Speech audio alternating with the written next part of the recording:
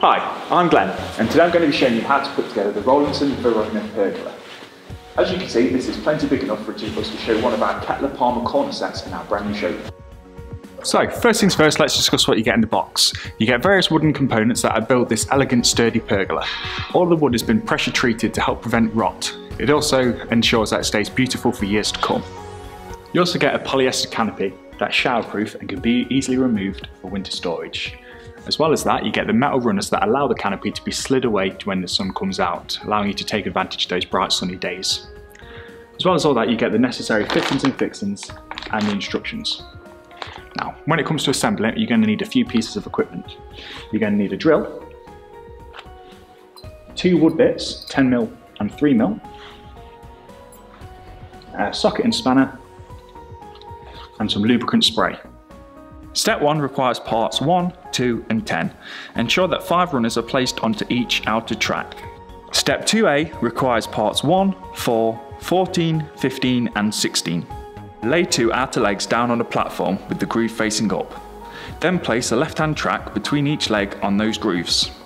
It's very important that you ensure the legs are square with the track and also that the legs are pushed right up to the metal track insert. Then drill some pilot holes using the 10mm wood bit and insert the nut, bolt and washer. Step 2B requires parts 2, 4, 14, 15 and 16. Simply repeat steps 2A, but this time placing the right hand track on top of the last 2 outer legs.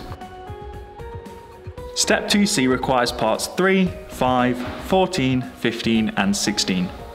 Again, repeat steps 2A, only this time place the centre track with the pulley system inside the 2 centre legs. Once the centrepiece is assembled, attach the cleat to the leg using the 40mm black screws. Step 3 requires parts 6 and 17. Stand up the 3 leg sections and position a rafter at each end across these leg sections.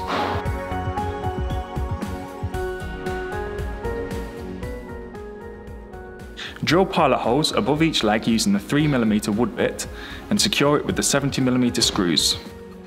Space the final 5 rafters evenly between the 2 end ones. Fix each as you did the first 2.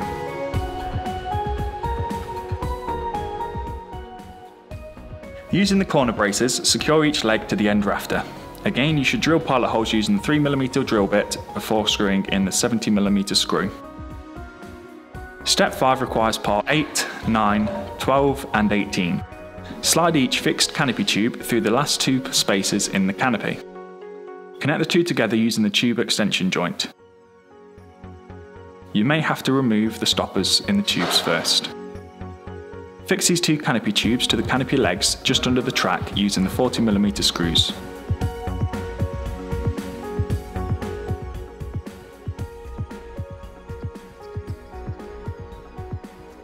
Step 6A, lubricate each track and wipe away any excess. Step 6B requires part 11. Push each of the 10 canopy tubes through the runner, thread it through the canopy and then connect it to the centre runner.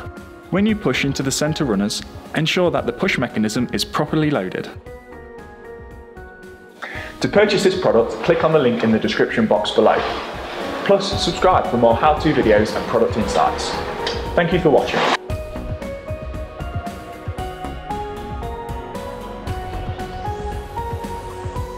Beautiful.